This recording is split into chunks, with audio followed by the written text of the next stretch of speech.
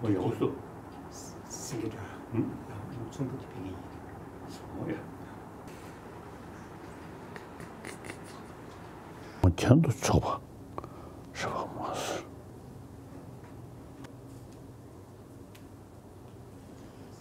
어마리 생각나다고 말을 생각나다고 말을 생각나. 어마리 생각나다고 말을 생각나다고.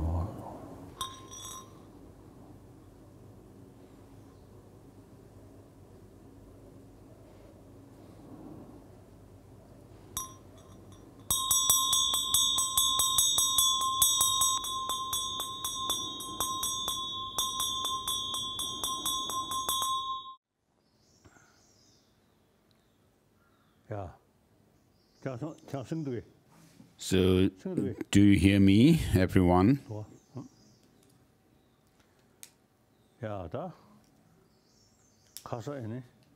Yesterday,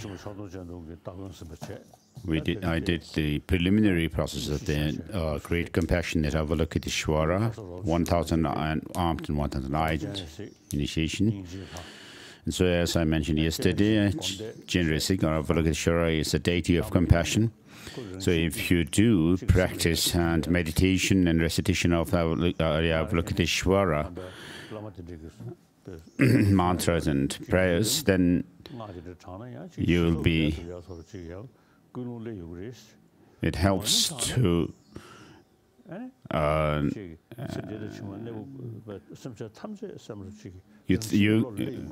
For you to think of all sentient beings in this life and the lives and all other lives to come. Otherwise, when sometimes, and so the recitation of the mantra Mani Padme Hum cannot cause you to work for some kind of overcoming others or subduing others and so forth. So, Om Mani Padme Hum mantra, 6-syllable mantra of Avalokiteshvara is a blessed mantra. It's full of blessings. So, Avalokiteshvara also is the deity, the chosen deity of Tibet. Otherwise, when you do other mantras of other deities, sometimes you could have other intentions. So while I do the initiation, we could also do some meditation. Usually, when I come to the point of doing what is known as the all-encompassing yoga mantra, all-encompassing yoga mind, we will do some meditation while I give you the introduction, and so we'll do meditation on bodhicitta, the spirit of awakening, and the view of emptiness. Okay, keep this in mind, please.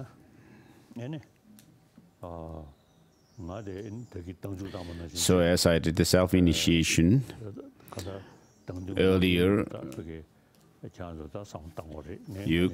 should imagine me and the deity in the mandala to be inseparable.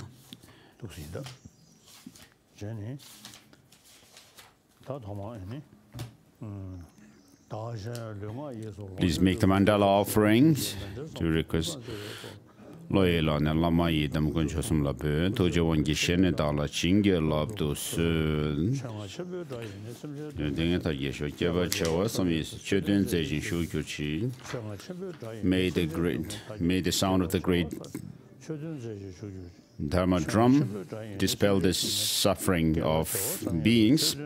May you live long to turn the wheel of Dharma to give us teaching.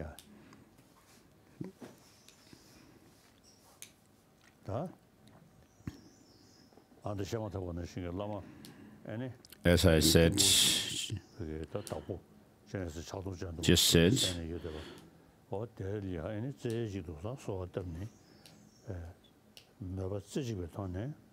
So the generic Avalokiteshvara is the main deity of the mandala and inseparable from the master. Please repeat this.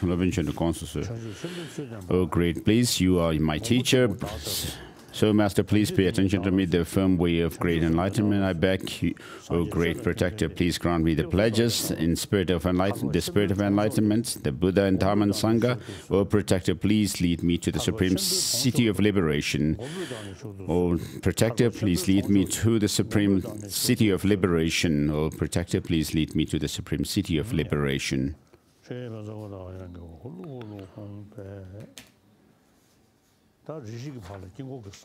So for the time being, you are not allowed to see the secrecy of mandala, and so as the name, secret mantra, Vajra vehicle.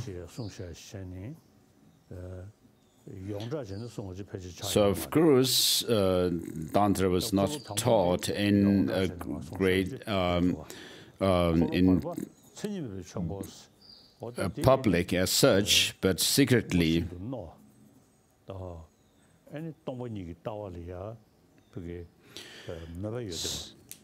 The first turning of the wheel of Dharma was given rather in public, and then the second turning of the wheel of Dharma, when the Buddha taught emptiness in the Perfection Wisdom Sutras, he taught this to those to whom the teaching of emptiness does not feel uncomfortable. And so it was the Panchaparamita teachings, the Perfection Wisdom teachings were not given in public as such. And therefore, there is question whether these teachings of the Perfection Wisdom were actually taught by the Buddha or not.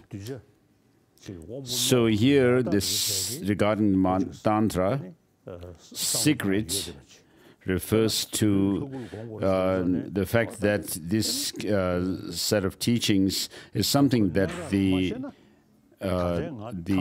sharp, intelligent ones could actually think about.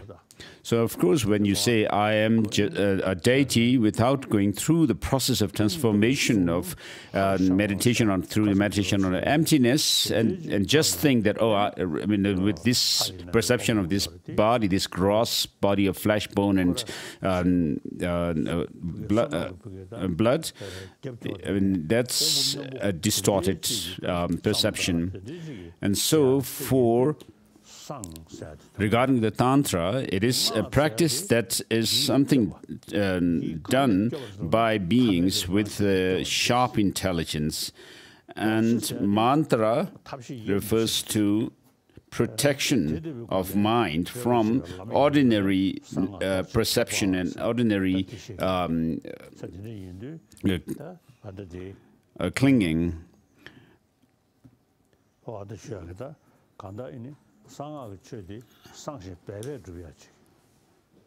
So Tantra has to be practiced in secrecy. So in India, in the past, the general teaching of the Buddha was done in monastic institutions, but Tantra was given to a few disciples secretly by qualified teachers, and it wasn't given in large gatherings as such, and therefore Tantra is said to be practiced secretly. So therefore here, for the time being, since you are not allowed to see the mandala, secrets of the mandala, you are given this blindfold. And then, when you remove the blindfold, you make an offering of a flower garland. And so this is given to you in order to offer it to the mandala deities when you are able to see them. and do this lotus lineage gesture. First, bring the two palms together, fold the hands, and then open the upper parts. So this is called the lotus lineage mudra. So this is a lotus lineage gesture. Hold this at your heart. Please repeat this mantra, Om Pema Upavaya Swaha. So imagine you are given this garland of flowers. As I explained yesterday too, the disciples first think of I. Of course, even the Buddha has the sense of I, and also those of the Arya Bodhisattvas. But for us, ordinary beings, when we think of I, though you may have the same sense of I, but for those who have the experience of emptiness through the meditative power, what the Bodhisattvas actually see is that I, when they think of an I, because of their realization of emptiness through meditative process, they can actually perceive this I to be merely designated. But for those who have no realization of emptiness, and what happens is when you think of an I, this I appears, and we also hold on to be something solid. So if that were the actual case of the I being in that way, it has to become clearer and clearer as you search for that, but that doesn't happen. So what you actually come across is you don't find yourself when you do this kind of analysis, scrutinize yourself where the I is or who this is. And so there's nothing that you can pinpoint this I at. You cannot point your finger at this or that. But what you should think is, this I does not exist that the way it appears to me, as Changyur Rinpoche Dorje says. So the I does appear to have some kind of solidity, solid existence in and of itself. But this is not how the I exists. So this actually, for us, the I exists, or the things, when we look at things, they appear as if there is some kind of a core identity to them, that if we can add even kind of there's even tangible, and we can grasp at it, but that's not the case. So in other words, meditate on emptiness, bringing up this understanding that the things do not exist the way they appear to me, including yourself. And then from within that state of emptiness, you imagine yourself transforming into Avalokiteshvara.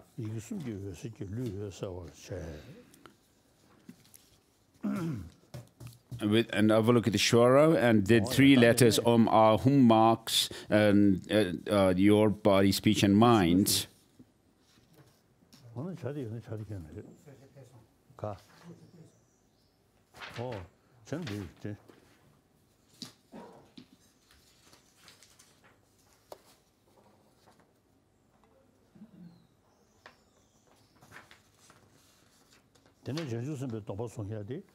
And next is taking the Bodhisattva vows, as I also already explained yesterday. Imagine Avalokiteshvara, 1,000 eyed, 1,000 hands, together with his retinue, 4 retinues, and imagine Avalokiteshvara to be the embodiment of all objects of refuge. And then in the space before Avalokiteshvara, you imagine Buddha, the close bodhisattva disciples like Manjushri, Maitreya, and so forth. And then the masters like Nagarjuna, and so forth. In other words, 17 Nalanda masters.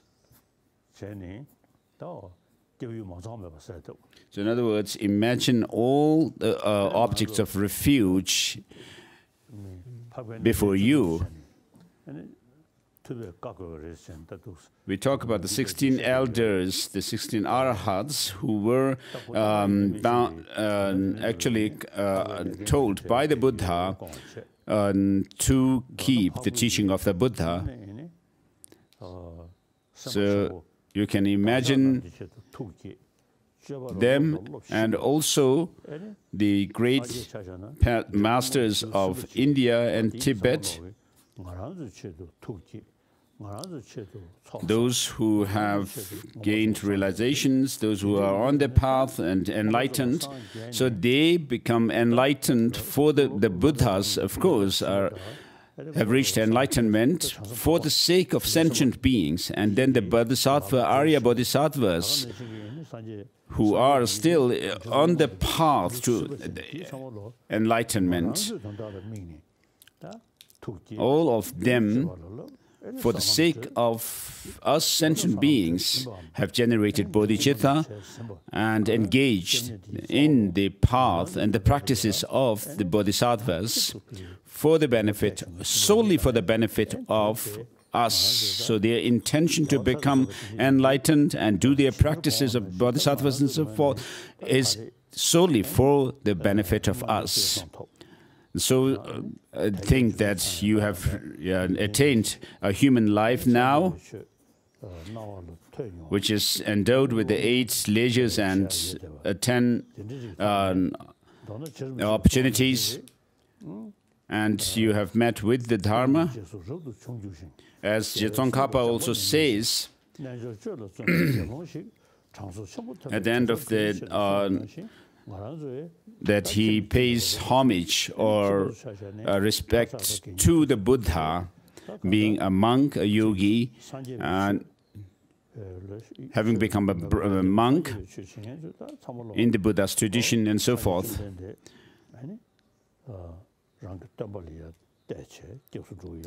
So all the Buddhists, of course, consider Buddha to be an object of refuge, considering the Buddha to be our teacher.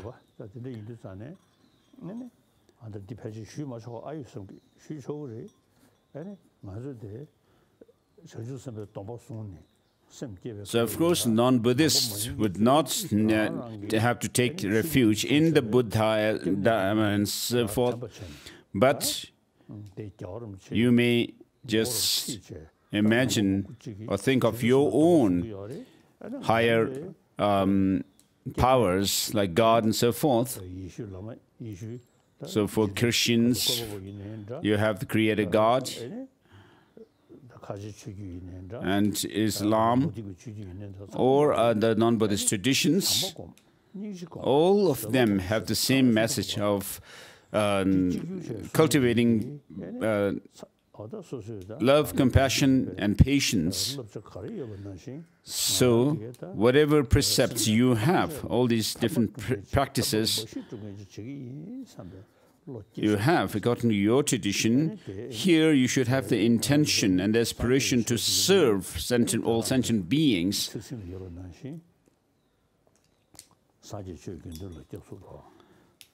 So for the Buddhists, you will take refuge in the Buddha, Dharma, and Sangha. And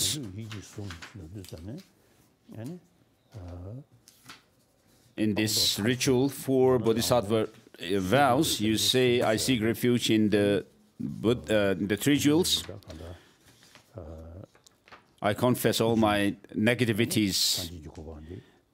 Individually, I rejoice in the virtue of beings, and I take to my heart Buddha's enlightenment. In other words, what this last line is saying is that you will have the motivation to reach Buddhahood for the benefit of all sentient beings. And therefore, what you need is you need, in order to be able to serve others, you need to have a form body at the physical dimension of of a Buddha, and in order for that to happen, to be achieved, to achieve that, you need to have the Dharmakaya. So with these two, the Dharmakaya and the Rupakaya, you can serve others. The Dharmakaya is said to be for the one's own sake, and the Rupakaya for the sake of others. And as Kundalama Rinpoche, the Tenzin Gyaltsen, has said, if you wish to achieve your own goals, you must practice Bodhisattva, Bodhicitta. If you wish to serve others, fulfill the goals of others, you need to cultivate Bodhicitta. And to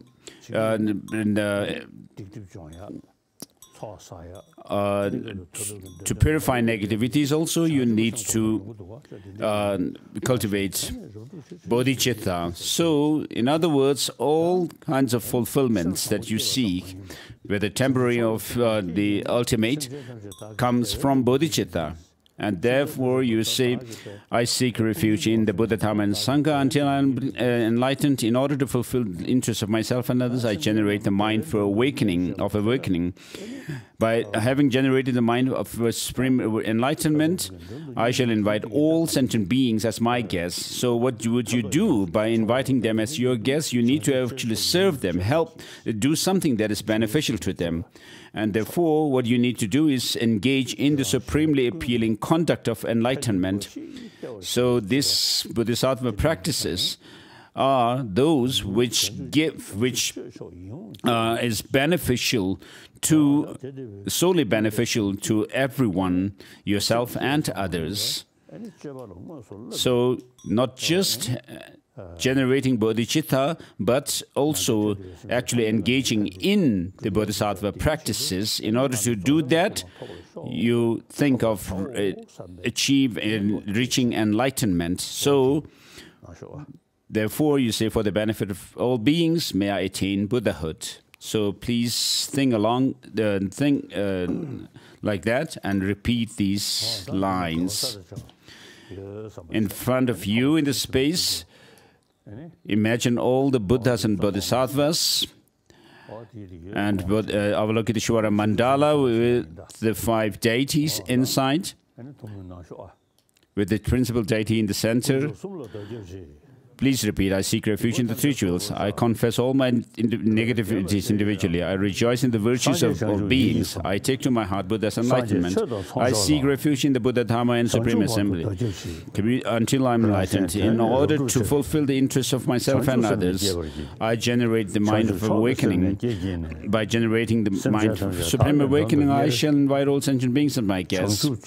I engage in the supremely appealing contact of enlightenment. For the benefit of all beings, may I attain Buddhahood. Please repeat it for the 2nd time. I seek refuge in the 3 jewels. I confess all my sins individuals. I rejoice in the virtue of beings. I take to my heart Buddha's enlightenment. I seek refuge in the Buddha, Dharma and Supreme community until I am enlightened. In order to fulfill the interests of myself and others, I generate the mind of awakening. By generating the mind of full supreme awakening, I shall invite all sentient beings as my guests. I shall engage in the supremely appealing conduct of enlightenment. For the benefit of all beings, may I attain Buddhahood. So please repeat for the 3rd time. Having generated the first aspiring bodhicitta, then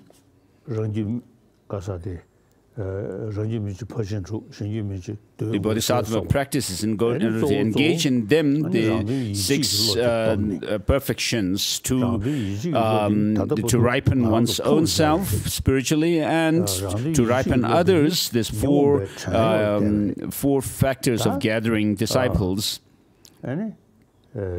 So far, we have been like slaves, enslaved by our faults, the faulty destructive emotions, the grasping at true existence, and also self-cherishing attitude. The arhats of the Shravakas and so forth, the Shravakas have, of course, reached that of nirvana, but they are in partial nirvana.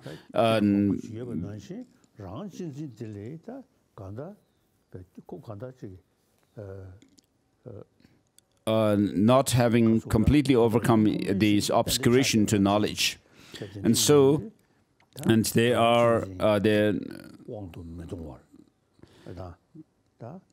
still bound by the selfish attitude.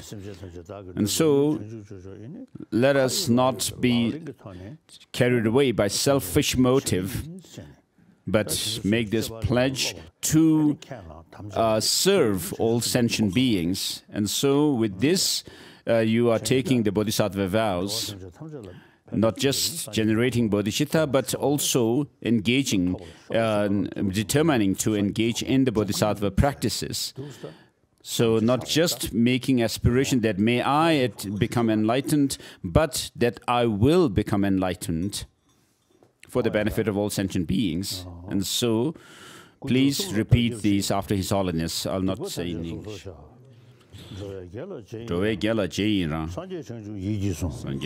Sanje chodo songjo la, chengju bodo dagjiu chi, rangshen tenne rubju chi, chengju semne gebarji.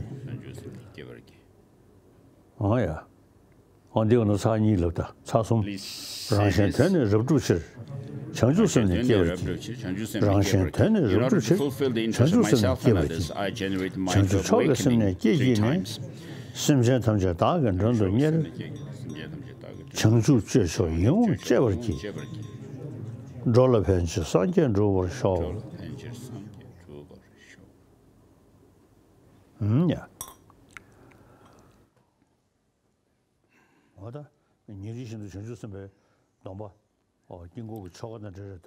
So on a daily basis, I do self-generation, and so in connection with the tantric rituals of self-initiation, I take bodhisattva vows and also tantric vows, especially when I'm doing the deity yoga practice. I imagine, for example, when I do this ritual for longevity, practice for longevity, I imagine Aryatara. The main practice, of course, is to generate bodhicitta. And then with the Aryatara, visualizing her in front, I do generate bodhicitta and also make pledge to engage in the bodhisattva practices. So I do this daily when I do the in connection with, of course, the mandala rituals. This comes automatically, but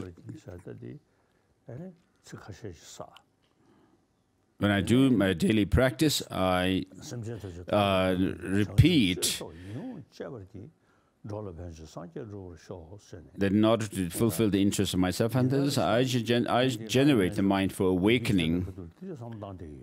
And so I think also of the bodhisattva practices. I shall invite all sentient beings as my guests and so forth.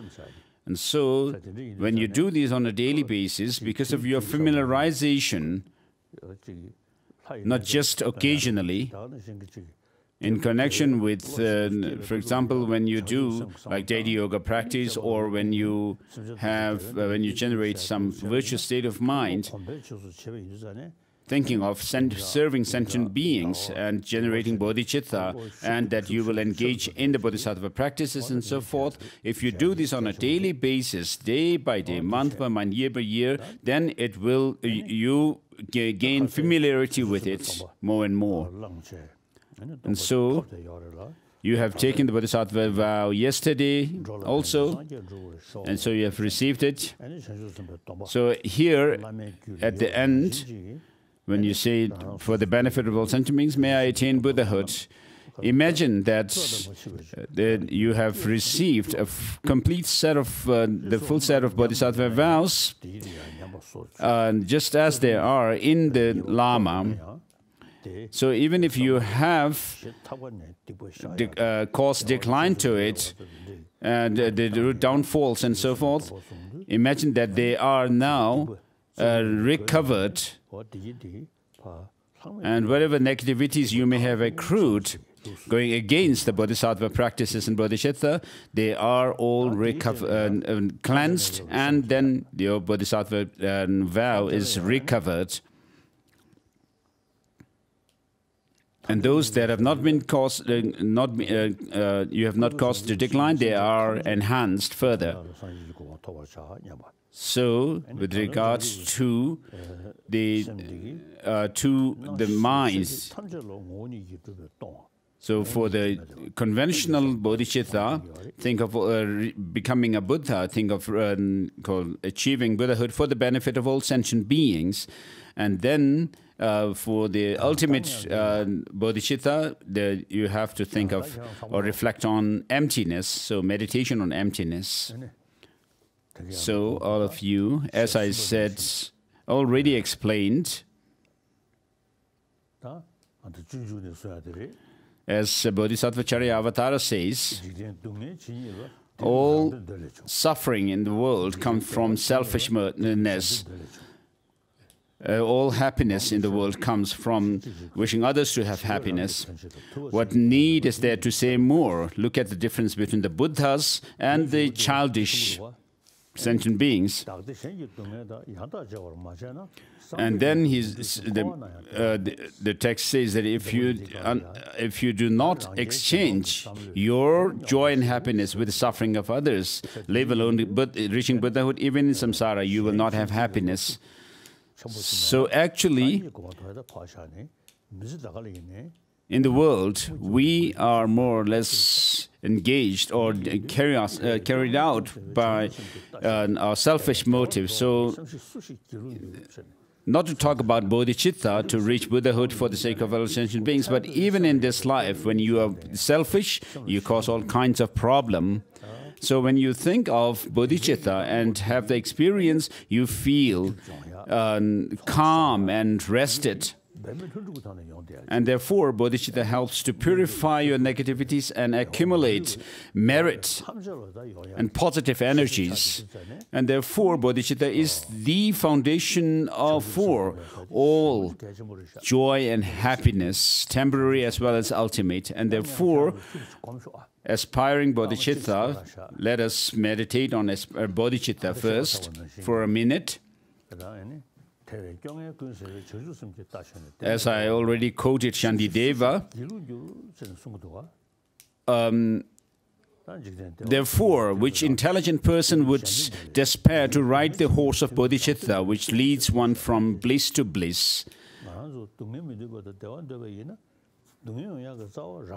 And so, as I quoted earlier, all suffering comes from wishing happiness for oneself, all happiness from wishing others. So, of course, if you don't care about whether you want happiness or do not want suffering, that doesn't matter. But if you actually care about overcoming suffering and wishing to have happiness, you need to meditate and cultivate bodhicitta, thinking of the benefits, the advantages of cherishing others over yourself and the disadvantage of self-cherishing attitude. And so, for 1 minute, let us all meditate on bodhicitta.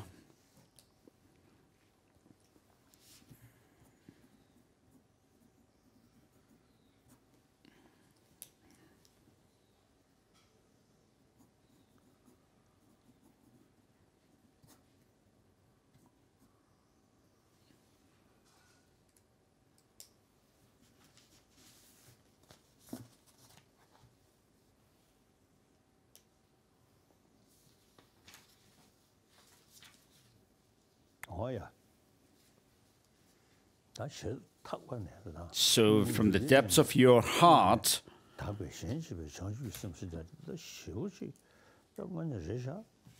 feel that this bodhicitta, which holds others, cherishes others more than oneself alone, is something incredible, because all the Buddhas have become enlightened on the basis of, through the practice of bodhicitta, on the basis of this altruistic spirit of enlightenment. And Nagarjuna's Ratnavali and Chandrakirti's Madhyamaka Avatara talks about the benefit of bodhicitta a lot. So who else would practice this if not us? So Buddha, we put on the robes, Buddhist monks' robes. And so our main responsibility or job is to cultivate bodhicitta, develop bodhicitta within ourselves. And so bodhicitta has two aspirations. The one is that of wanting to become enlightened, and the other is aspiring to help other sentient beings. So as I explained yesterday, with wisdom the bodhisattvas focus on enlightenment, and with the compassion they focus on sentient beings. And so now, having meditated on bodhicitta, imagine that this bodhicitta, this altruistic spirit of enlightenment, transforms at your heart into this conventional bodhicitta, transforms into a moon disk at your heart. And next is a meditation on the ultimate bodhicitta. So what this means is, in reality, of course, there is two truths taught in the scriptures, but even if you look at the things around you, there is a level of appearance, but not staying there. But if you delve into its nature, the deeper, you'll see things don't exist the way they appear as well. Even quantum physics talks about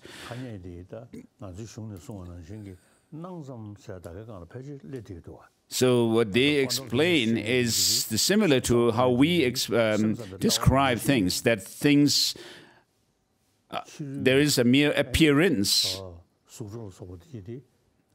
like the Chittamatras say.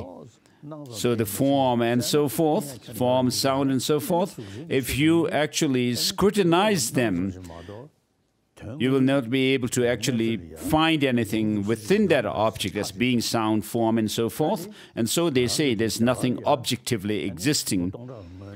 So in India, people have done analysis into how things existed, and therefore Chittamatras say things have no external existence, and the Madhyamakas, particularly those who do not accept any objective existence of things, even conventionally, say that things are merely designated, and that there's nothing whatever that you can actually pinpoint as being the core identity of this and that. And so the teaching of the Buddha, which has been explicated clearly by Nagarjuna, Master Nagarjuna, using logic, so proving things logically, except few cases where he resorts to scriptural quotations, makes the teaching of the Buddha very clear. And there are many reasons to prove that things have no independent self, such as the diamond splinter and reasoning and so forth. But the king of all reasonings is the reasoning of dependent origination. as Master Nagarjuna says, what is said to be dependent, what rises through dependence is empty, and that is said to be designated, and that is the middle way. And Buddha Palita says that if things were to have any essential nature in and of itself, what need is there for dependence, a dependent designation? So if you look at things around us and think of yourself, for example, on the basis of different factors, I or the person is designated, and therefore you cannot actually have the I or a person without being designated. And therefore that's what Buddha Palita in his Buddha Palita commentary says. If there is an essential core, what need is there for designation, dependent designation? And the 400 verses also says that what is dependently arisen has no autonomy, and all these things have no independence. So what this is saying is that if things were dependently originated, there's no independent existence. But because things are all dependently designated, you'll find that what is independent and what is dependent are mutually exclusive. So things, however much you think about different things, the phenomena and so forth, you'll find that they exist by way of relation to others. And so quantum physics also says that things have no objective existence.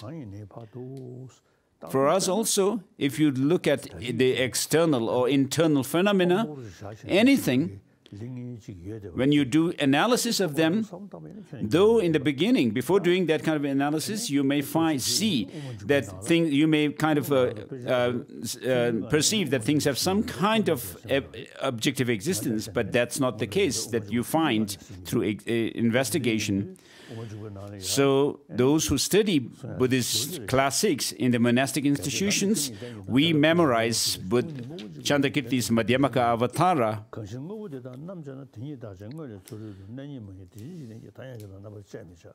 So as recited yesterday, if things were to have any self-defined characteristics, and then and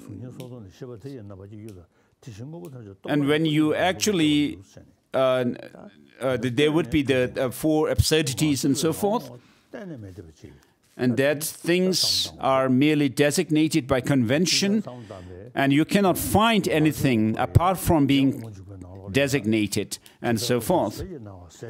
And then Madhyamaka Avatara also goes on to say, so the bodhisattvas and so forth journey on to that of cessation through the power of the conventions.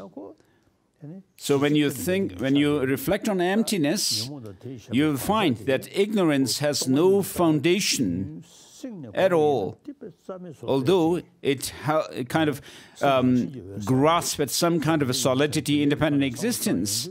And therefore, you can find that ignorance is something that you will be able to, there is a possibility to overcome this ignorance.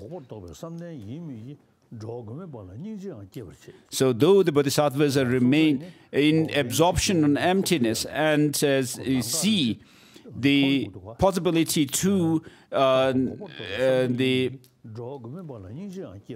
cessation, but they feel compassion towards the helpless,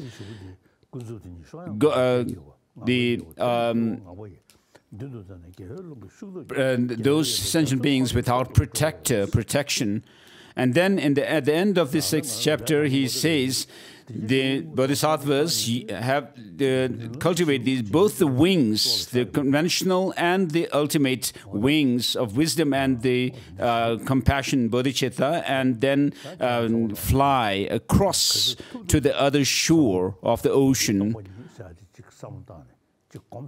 So therefore, now please meditate on emptiness as much as you, depending on your understanding, whatever understanding of emptiness you have. Meditate on that emptiness. Though we may say, we may have this discrimination between us and them, thinking you and me.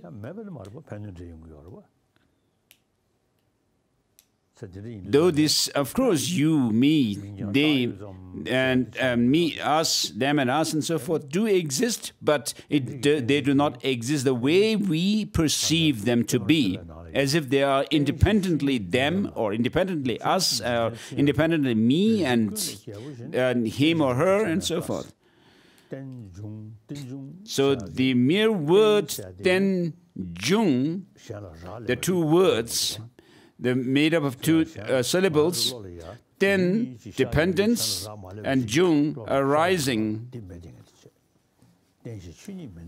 So dependence does not reject the emptiness, and arising does not deny the causality of things, because they are actually there in practical terms. So Tenjung, or dependent arising, is something incredible. And Rinpoche, Master Tsongkhapa, so the childish hold on to some kind of existence, independent or objective existence, and they reinforce their bond to samsara. But the wise, for the wise, it is the tool to cut across all objectification.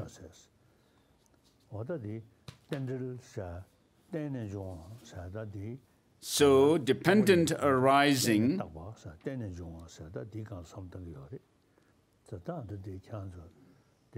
is something that what we are thinking of, and let us all meditate on. So for us, of course, because we have all kinds of feelings, experiences, and the things that give us experiences, so they do exist, but they affect us, giving us pleasure, pain, and so forth. But when you actually delve into their nature, the way they exist, what you find is that they are merely designated, merely dependently designated.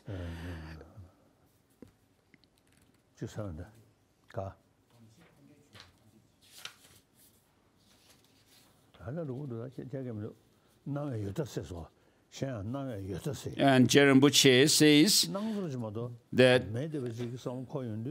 the appearance in the three principal aspects of the path, Rinpoche says the appearance does away with the extreme of existence, and emptiness, that of the extreme of nihilism. So when you understand emptiness within the understanding of cause and effect, you will not be captivated by the extremist views. So have a strong conviction that nothing whatever has any objective existence apart from being designated. Please meditate on emptiness.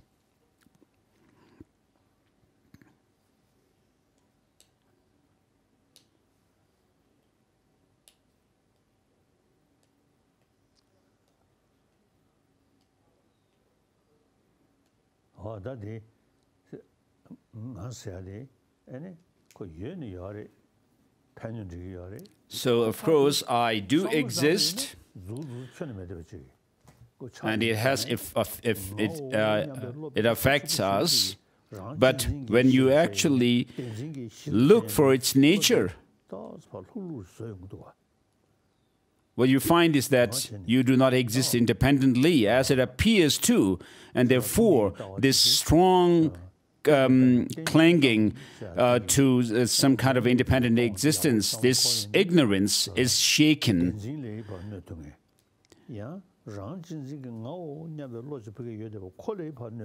So when you meditate on emptiness, it will actually undermine this ignorance, the fundamental ignorance, as well as this self-cherishing attitude. So I'm not just saying it because texts say that, because from my experience over the last over 50 years. So when I think about, when I reflect on the word dependent designation, that things are dependently designated, it has some kind of a weight in my understanding. And it is something that I can accept. Oh. Of course, this helps to have a calm mind and restful mind.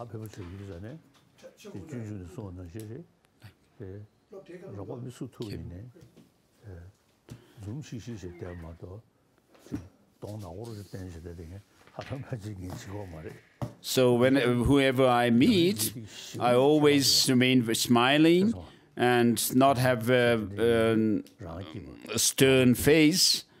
And so that gives me pleasure, and my friends also are happy. And Dalai Lama is... Most of the photos of me, Dalai Lama, show me smiling. And so people around me also live happily.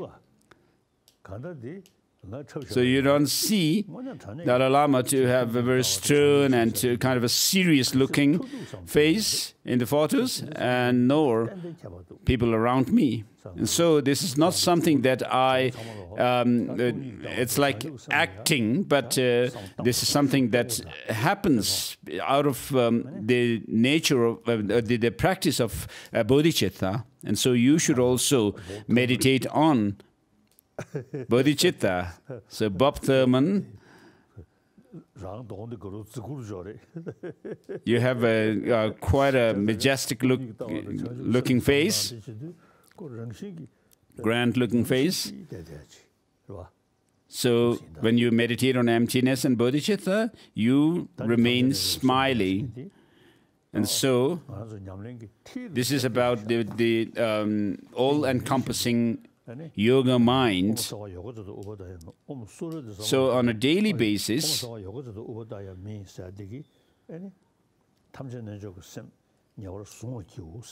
so this mantra that I just recited means that I will keep this all-encompassing yoga mind. And then you also, after repeating, after that, after the initiation, you should, what you are saying is that you pledge to cultivate or meditate on these two principles. And the meditation on emptiness, the mind transforms into a Vajra. Please repeat. Om Sarva Yoga Citta Upatayami. Om Sarva Yoga Citta Upatayami.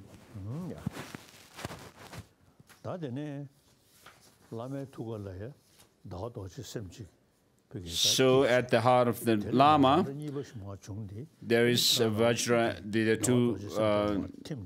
the Vajra and the moon. symbolizing these two minds, and imagine replicas of the Vajra and moon at the heart of the master comes forth and dissolves into the Vajra and the moon at your heart, and thereby stabilizing these two principles within you.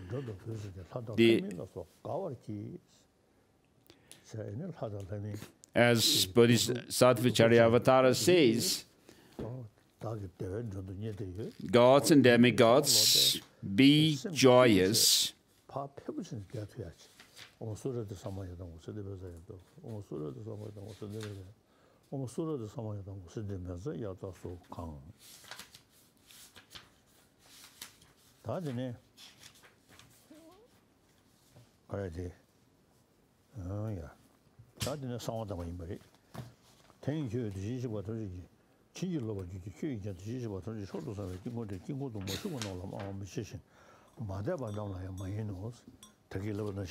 So, as I explained earlier, Tantra must be practiced in secrecy, in secret.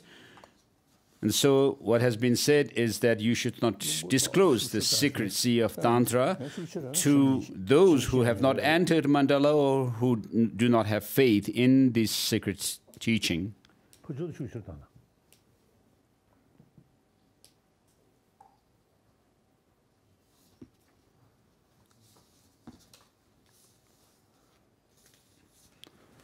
This is asking to run the fan rather stronger.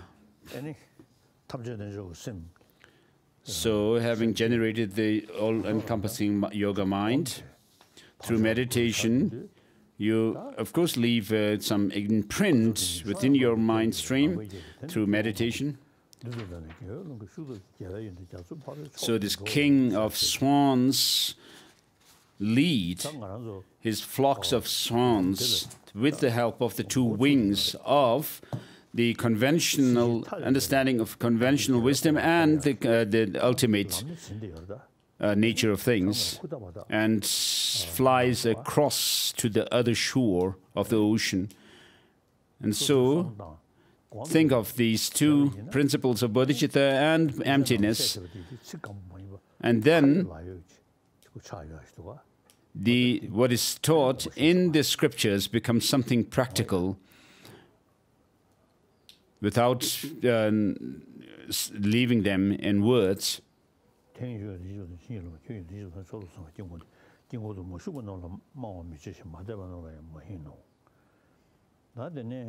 So, to those who have not entered the mandala and those who have no faith in the teaching, to them you should not disclose this teaching, this secret mantrayana.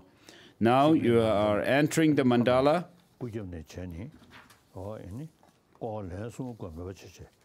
Imagine you, please repeat this.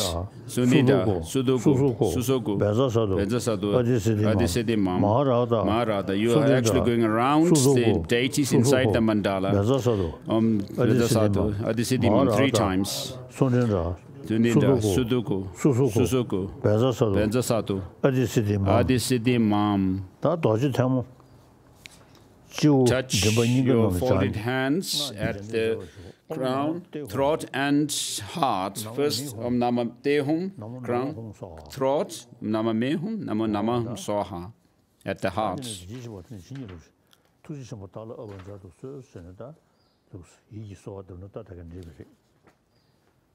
So then you make request to the so that the wisdom beings descend.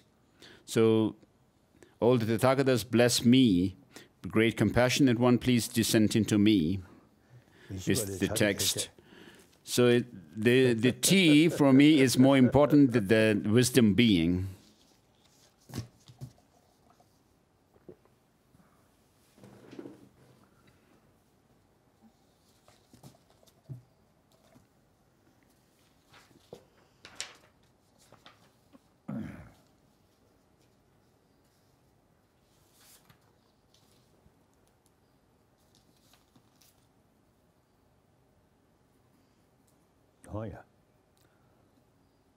The Lama and the chief, the principal deity in the of the mandala, are not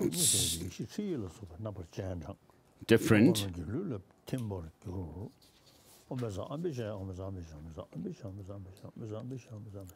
So from the rear at the heart of the Lama, who is not distinct from the central deity, the principal deity emits rays of light, inviting the non-dual primordial awareness of great compassion of one and all. The Buddhas and Bodhisattvas dissolve into the disciples' bodies, recite, and then Om Vajra Bhikshaya The Lama places the Vajra on your head.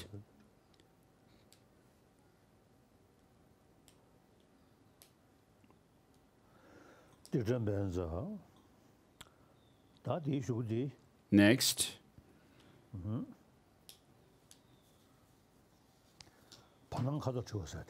is asking what kind of colors appear to your eyes when you look up in the space. So imagine covering the eyes with a blindfold and then lifting it up, immediately look up in the sky, in the space. Sometimes it so happens that when some things appeared, when I was once receiving the Vajrapani Mahachakra initiation, at this point I saw some color. So look up in the space, taking off the blindfold, lifting the blindfold and look up in the space.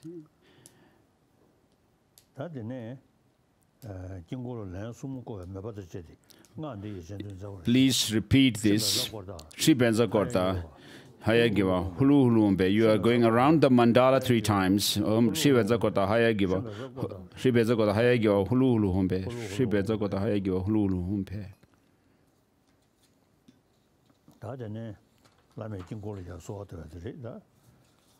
And next, the Lama invokes the power,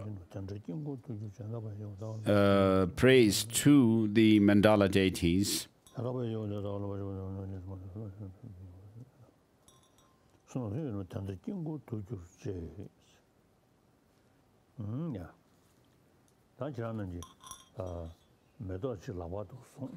So please hold your flower in your hands and imagine that you are offering the flowers to the mandala, in the mandala.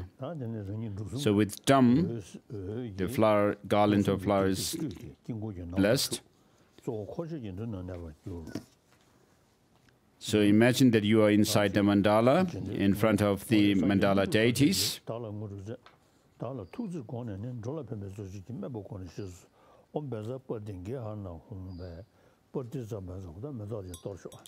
So offer the flower to the mandala deities.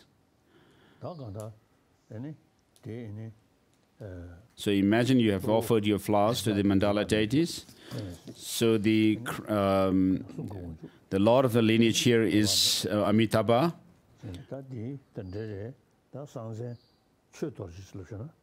So the secret name is either Dharma Vajra or Lotus Vajra or Padma Vajra.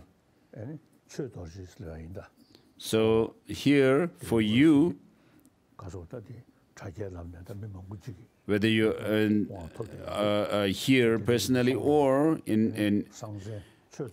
or you are taking this and listening to me online, your secret name is Dharma Vajra.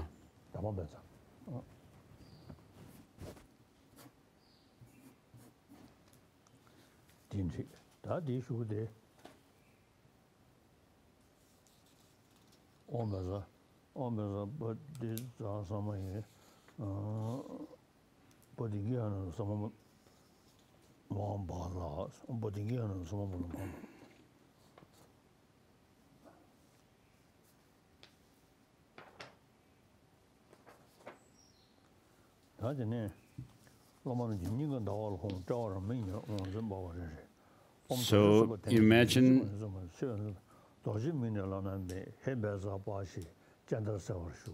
Imagine Hum, Ah, and Om at your heart, throat, and crown.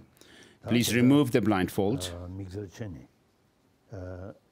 So having removed the blindfold,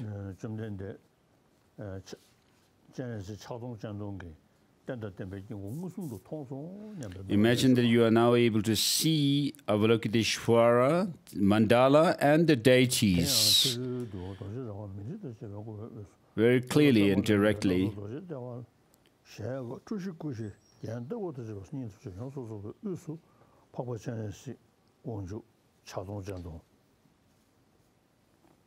So the deities are being introduced.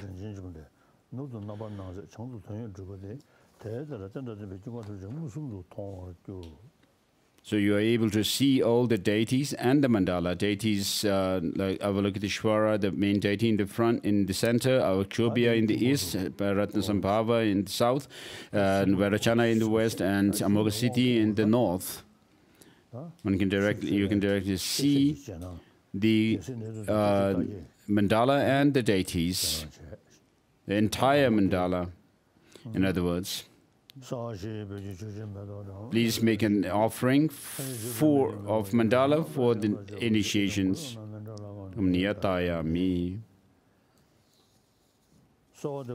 Please repeat these request lines.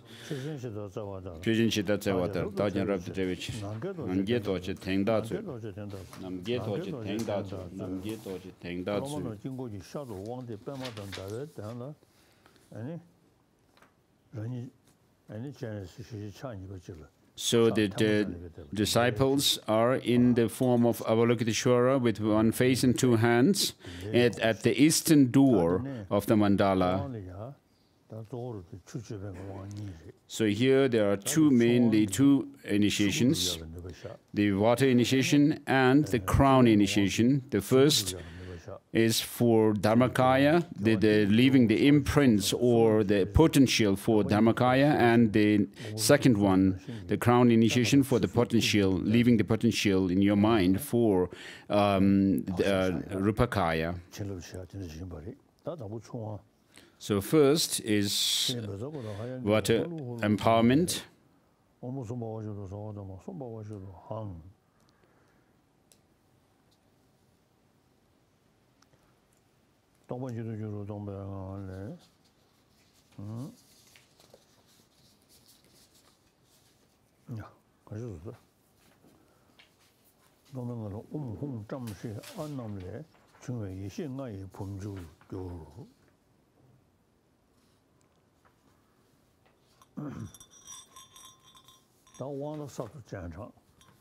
So the deity of initiation are invited, and the deities in the mandala who have been meditated upon and accomplished intend to confer the initiations.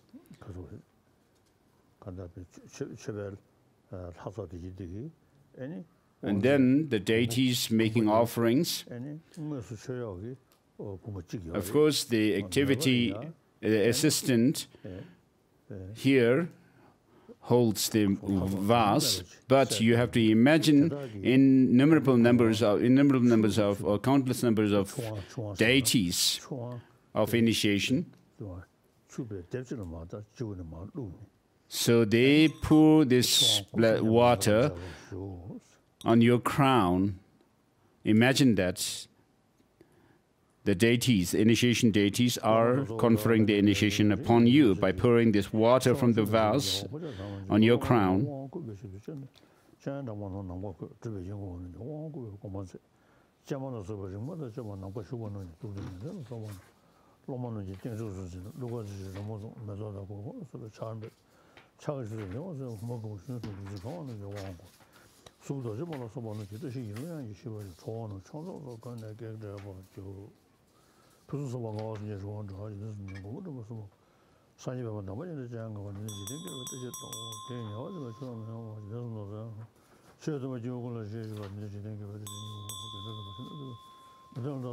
So master is reciting the lines of auspiciousness in relation to the Buddha, Dharma, and Sangha.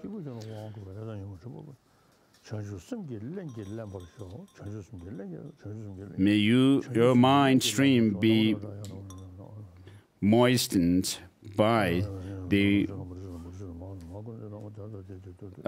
bodhicitta.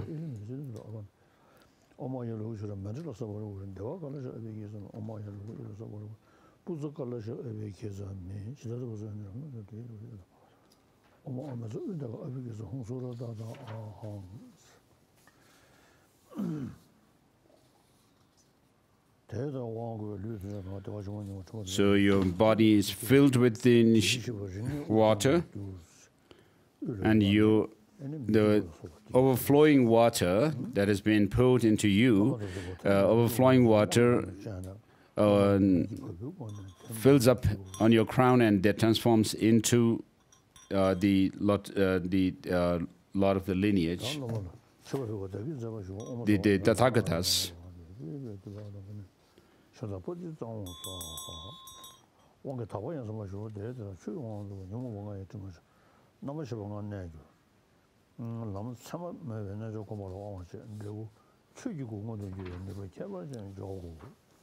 So the water empowerment is attained, and states of 5 defilements are purified, and the abodes of the 5 consciousnesses are transformed, and you are empowered with meditate on the yogic path without characteristics, and the potential to actualize the resultant Dharmakaya is specially placed in your continuum.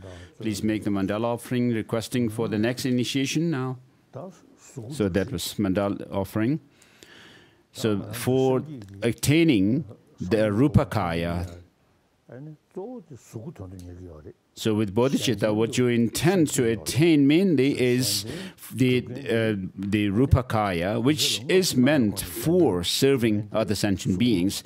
And so the Rupakaya actually appears to disciples and thereby serves their needs.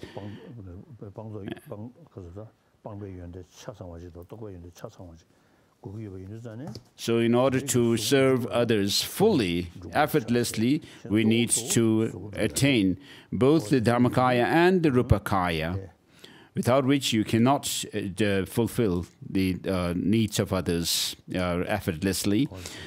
And therefore, in order to serve others, though you should attain Dharmakaya, but you also need the Rupakaya. And again, the initiation beings are invoked.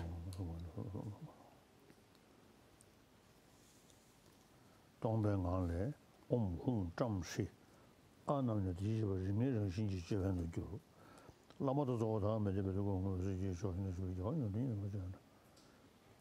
the Lama is invoking the deities of the initiation. So the mandala deities intend to confer the initiations.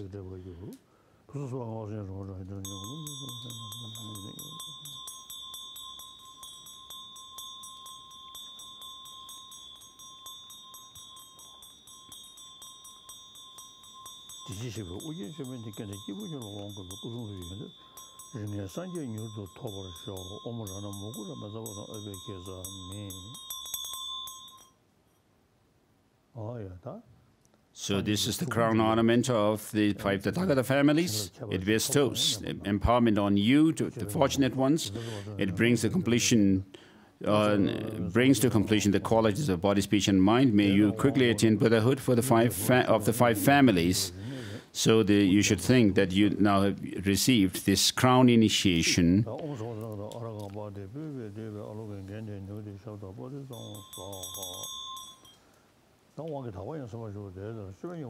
So you made offerings.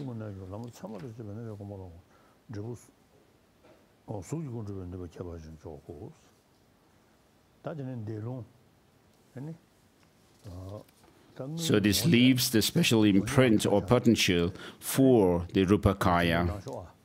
Please repeat these mantra. Om Mani Padme Hum, Om Mani Padme Hum, Om Mani Padme Hum. This is the mantra transmission. Let us say 21 times Om Mani Padme Hum together.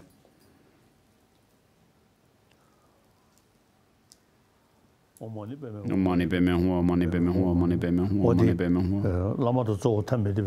imagine from the heart of the Lama, who is not different from the main deity in the mandala, there is at the heart of the Lama, there is imagine a moon disk, and on it a Shri syllable marked with a hum, and around the Shri, imagine the mantra, and the chain of this mantra comes from the heart of the master up his body, out of his mouth, and enters your mouth and gone down your body and is placed at your heart, so that it leaves some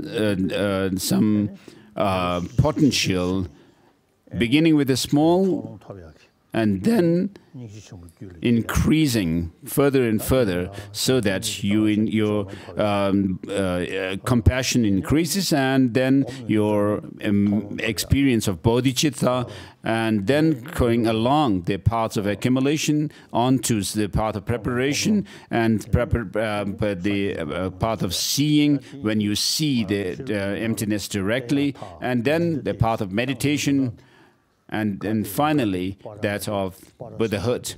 As we explain on the basis of the Heart Sutra mantra, Gate Gate Para Gate Parasam Gate Bodhiswaha. So our goal is enlightenment. So by traveling along the path to enlightenment, as long as space endures, as long as sentient beings remain, so long may I too remain to dispel the miseries of transmigrators. This is a prayer that I say every day. And so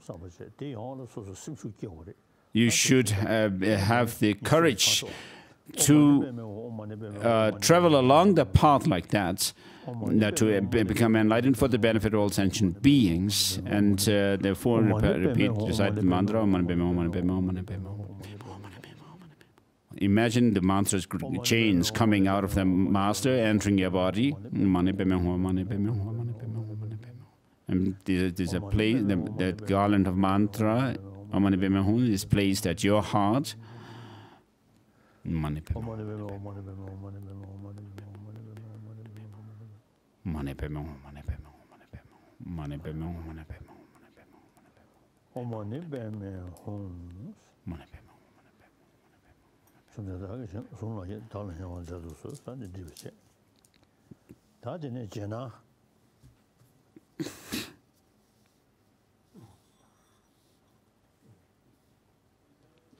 Next is the permission initiation.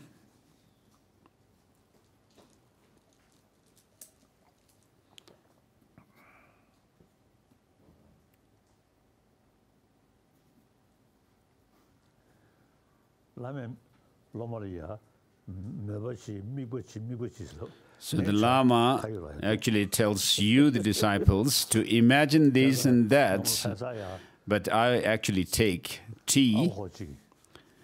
In Lhasa, in the past, there was a nomad who had brought a piece of butter, and as he was sitting amongst the audience receiving some initiation from a Lama, and heard the Lama all the time saying, imagine receiving this initiation, that initiation, and so forth. In the end, he took out his butter from his chupa and said, Lama, imagine that I've given this to you, and put it back into his pocket.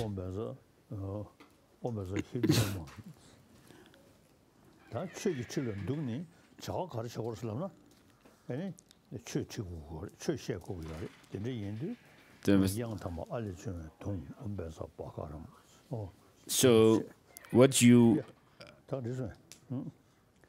do after sitting on a throne, Dharma throne, is to turn the wheel of Dharma, to give teachings to others. So you are given the scripture, the conch.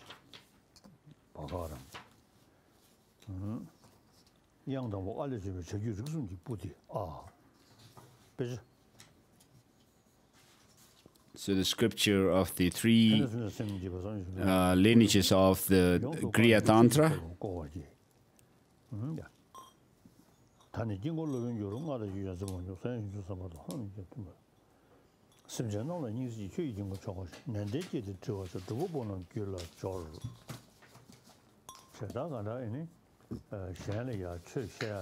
So,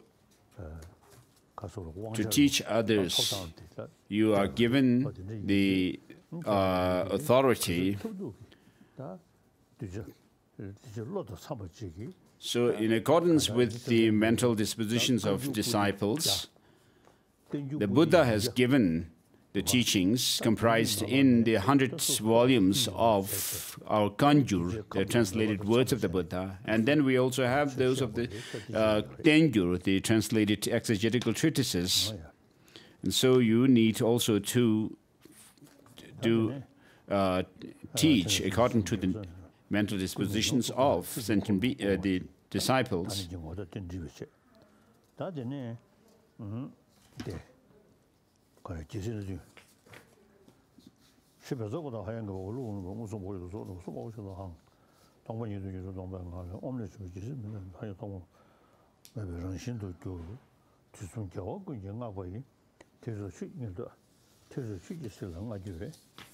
So you who rule the kingdom of Dharma, you're given these 7 emblems, royal emblems.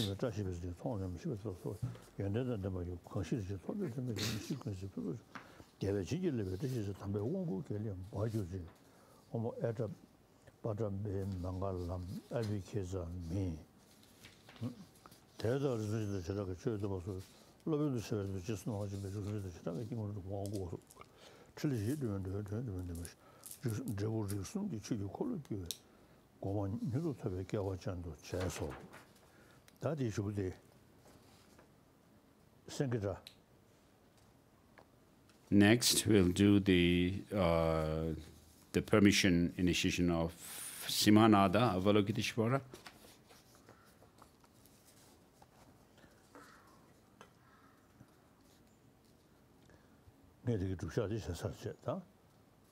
So I've done the preliminary practices to give this permission.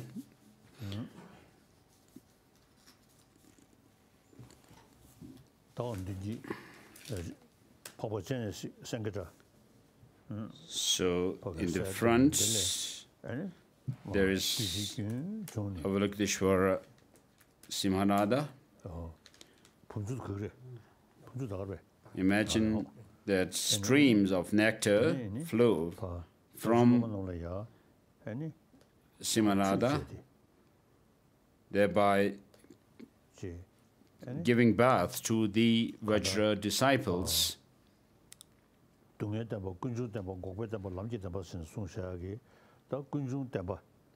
So the true suffering and true origin of suffering, those of the afflictions, mental afflictions and karma, are cleansed through the practice of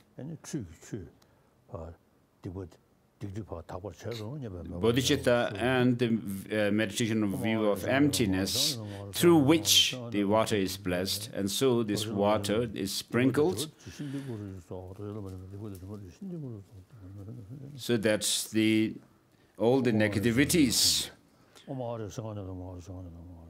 and the obscurations of the disciples are cleansed.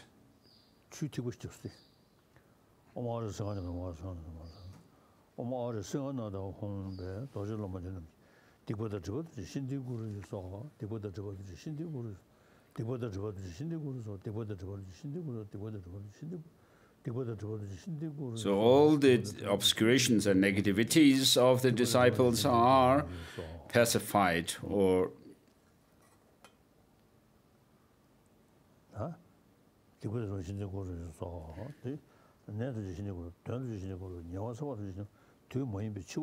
So all the negativities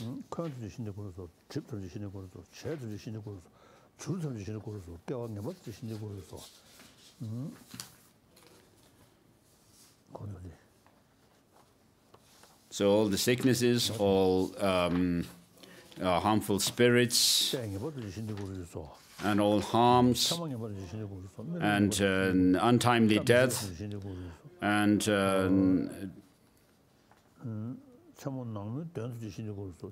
the kind of grudge, and then obscurations, and negative spells, and unfortunate circumstances, and unfortunate bad omens, and bad dreams, inauspicious circumstances, so forth, are all cleansed or pacified. And all the obstructions, obstacles.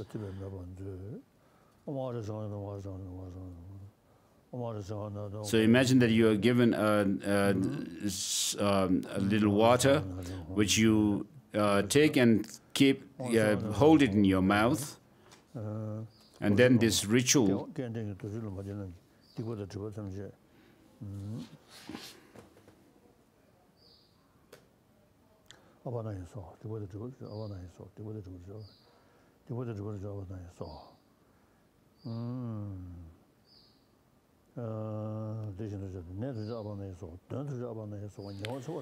again, the same, all sicknesses, diseases, grudges, obscurations,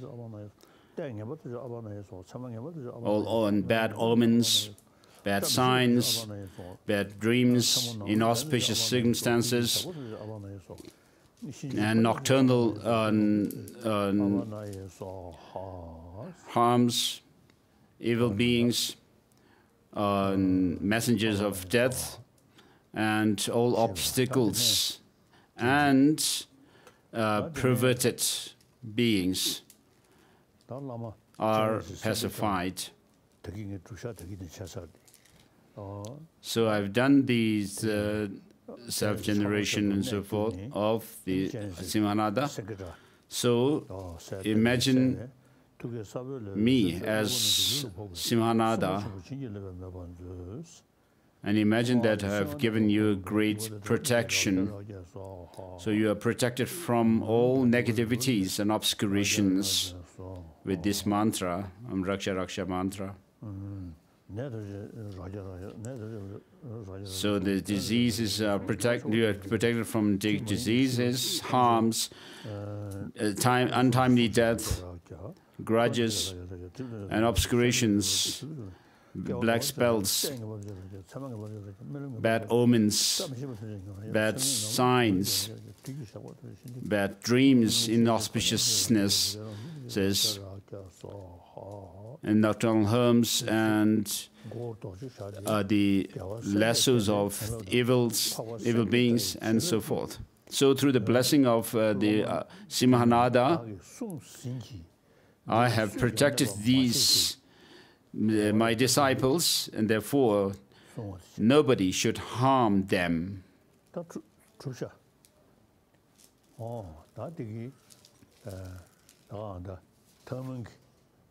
So with this,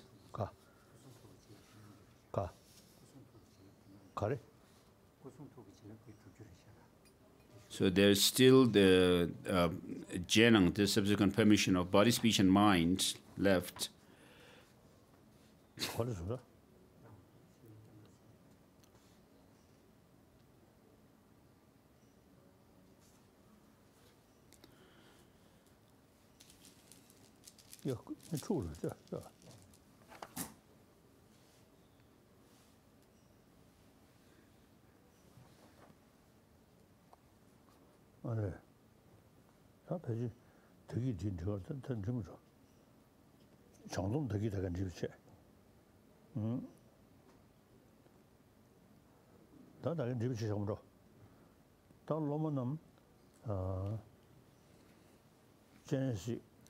So the disciples arise or transform into Simanada.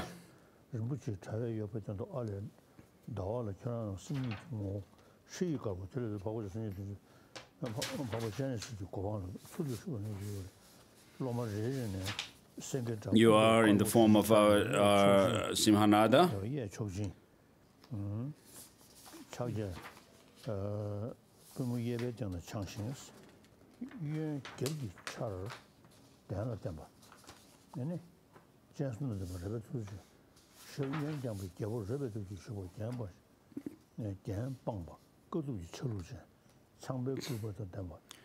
So from within the Shunyata, having said the Shunyata mantra, you dissolve in emptiness. From the state of emptiness, you arise.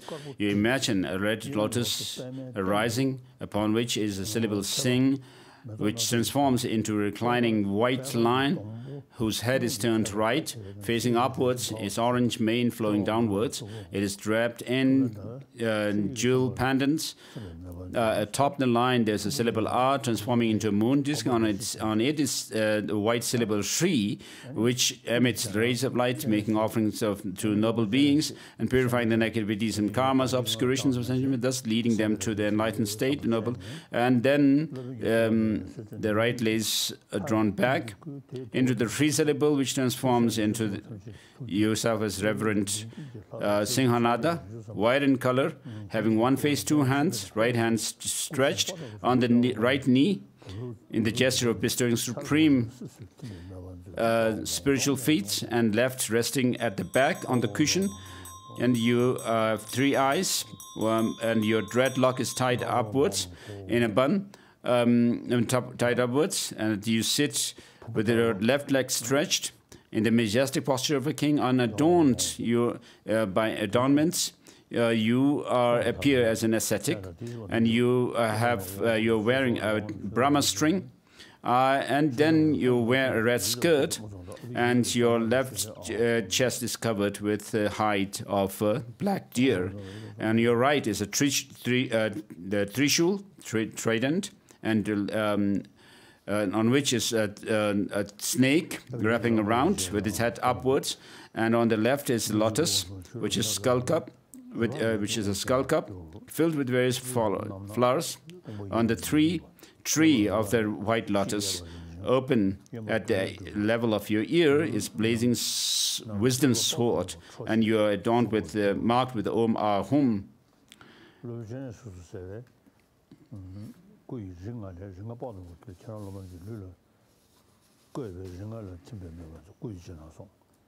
And then you are given the blessings of body, speech, and mind.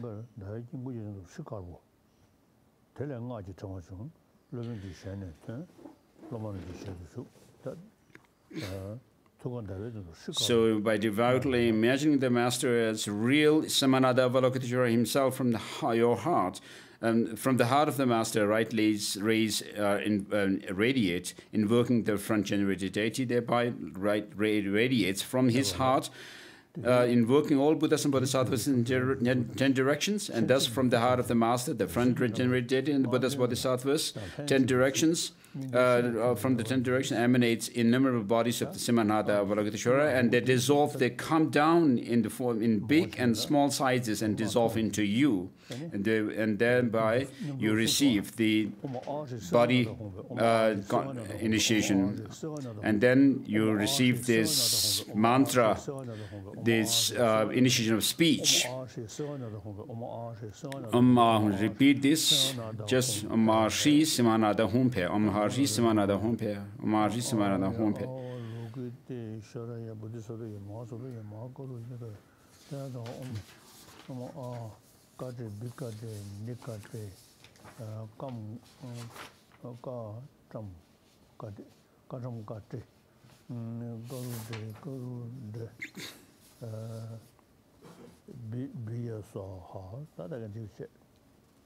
So there is a longer mantra, the Dharani of Simanada.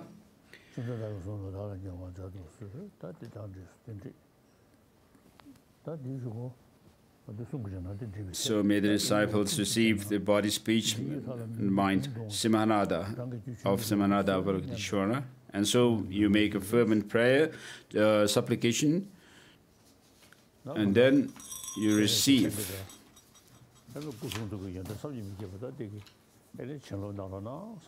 So you make a request for the blessings of Simhanada with this fervent prayer. Deities come forth and they dissolve into you, and thereby you gain the potential for achieving all kinds of qualities of Simhanada Avalokiteshvara, especially body, speech, and mind. And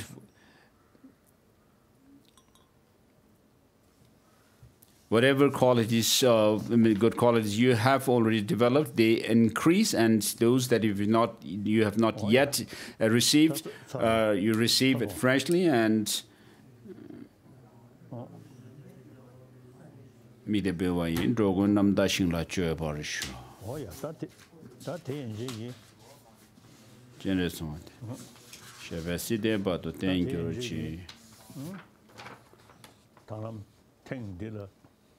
so your mind stream is blessed. So for the mind blessing, you imagine all the symbols of Simhanada dissolving into you.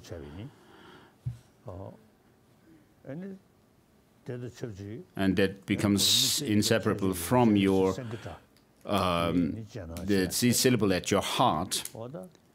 And so I have given the Avalokiteshvara 1,000-arm, 1,000-eyed Avalokiteshvara initiation, and also the Simhanada Avalokiteshvara blessing. So following the Buddha, having become a monk and becoming learned,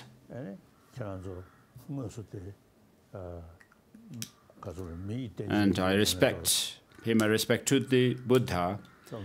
So likewise, as I pray, not only the human beings, earlier also I have made a special determination.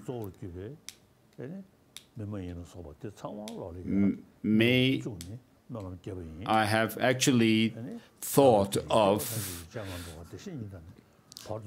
giving the blessings to everyone on this planet, particularly the human beings as well as non-human beings. So having created this spiritual bond now through this, in order to start the path leading to Buddhahood, as referred by the Gade Gade mantra, you should actually start it in this life so that you progress along the paths and the grounds of bodhisattvas and culminating in Buddhahood. So I will, of course, pray for you, for your success in this venture, and you should also put effort in this. So practically what you should do is to discipline your own mind. Therefore, whatever I have, I could remember and reflect, I have shared it with you. And so with regard to the Dharma, it is twofold. The Dharma of transmissions and those of the experiential realization. And it does not help to have offerings displayed and so forth. But what we must do is, as Master Vasubandhu says, to preserve the Dharma, the only ways are through study and practice, and therefore you should study the text, whether there are lengthy ones or short ones, and then reflect on whatever you have studied over and over again, so that you gain some conviction in them. In the beginning, having heard the teaching, you may feel, oh, it's wonderful. But through reflection and constant reflection, you will feel convinced that there's no other way than for me to actually cultivate bodhicitta, to develop bodhicitta within myself. So through reflection, you gain that conviction in the Dharma. And having gained this conviction, trust and confidence, then you develop the experience within yourself through constant familiarization. Of course, single-pointed meditation, concentration and so forth would come later, but you should bear in your mind that you should at least be practical about the teaching.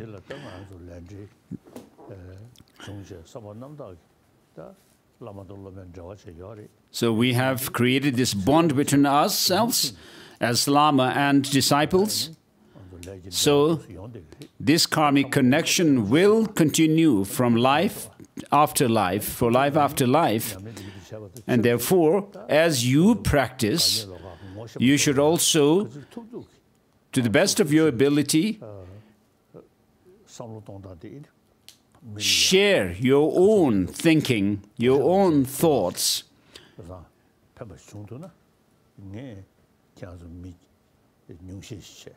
as if distributing your knowledge, your thoughts to others. So I have done that to you, and you should also do the same with your friends and families as best as you can. You should actually teach others. So from one, you would have 10 people to whom you share, and those 10 would each share to another 10 people each. And in this way, you can increase exponentially from 1 to 10, 10 to 100, 100 to 1,000, and so forth.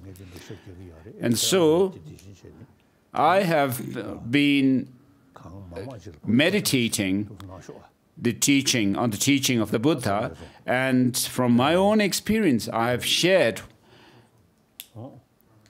my experience and knowledge with you, and you should do the same. So, this time, our virtuous practice is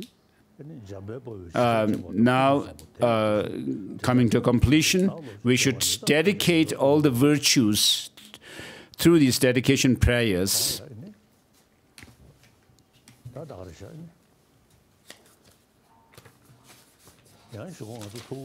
Like Manjushri, and also Samandabhadra and so forth.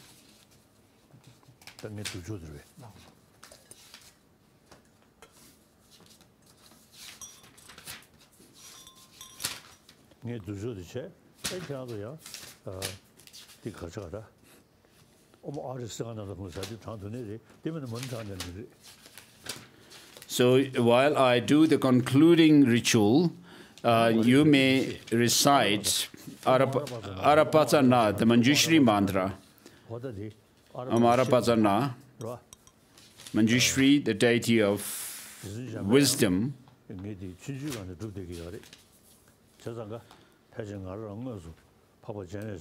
So I have been doing meditation on Manjushri since my childhood.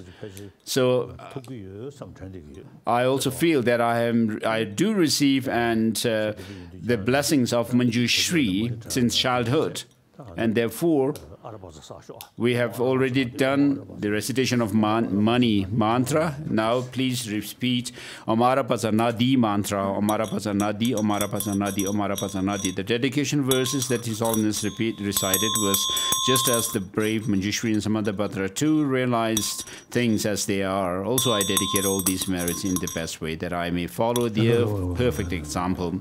I dedicate all these roots of virtue with the dedication praised as the best by the victorious ones, thus gone of the 3 times, so that I might perform the noble bodhisattva deeds.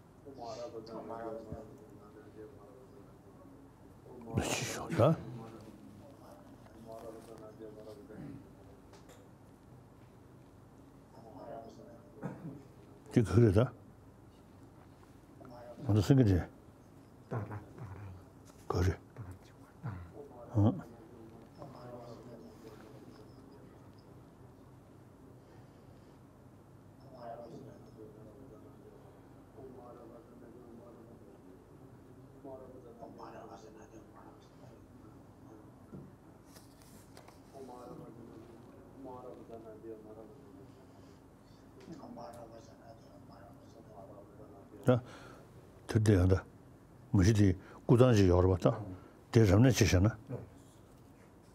Dinsuda National Channel levels of super different so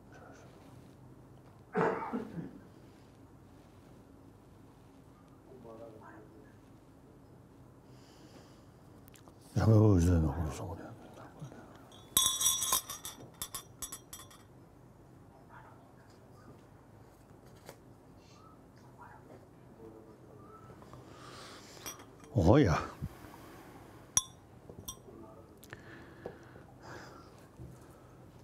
Yeah, that's enough. That's a So we have completed the Dharma discourse this time. Due to the pandemic, there's restriction on big gatherings of people together. And so this webcast has been quite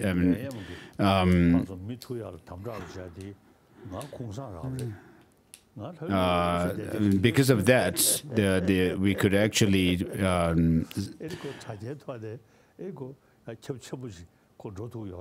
spread this message to a large extent, widely. So because of the pandemic, I got a very good rest. So physically,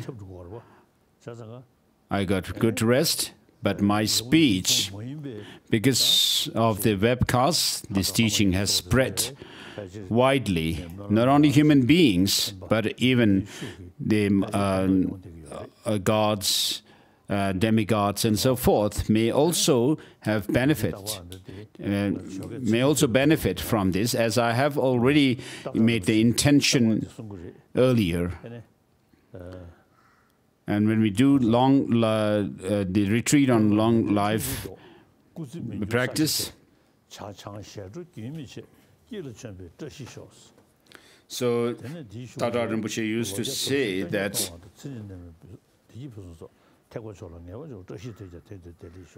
the Lama and the disciples have a great time. And when he actually said this line, which says there is a continuous offering of tea and alcohol, and he would actually look at me smilingly. And so, please take care. Kundu samboten deshin de ta kun ji cheso talo chi kyawa de ta tam je rob dong ma te som she se je gewe chang a kan je shi yon so ja chen me long kan te san tin din ni do chawa su nang do chu ni samet de de nu